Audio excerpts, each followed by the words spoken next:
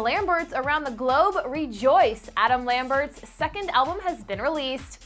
Hey music fans, you're watching ClevverMusic. American Idol Season 8's runner-up, Adam Lambert, has released his second studio album, Trespassing, and this time he's executive producer.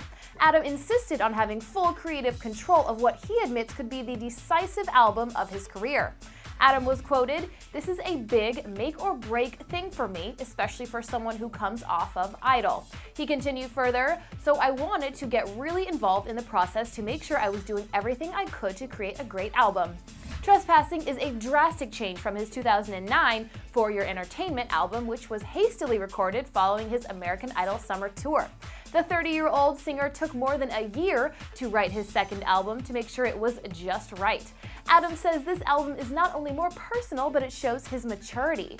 Trespassing features a new sound since his last album, more electro-dance-funk and emotional ballads than the previous glam-rock tracks.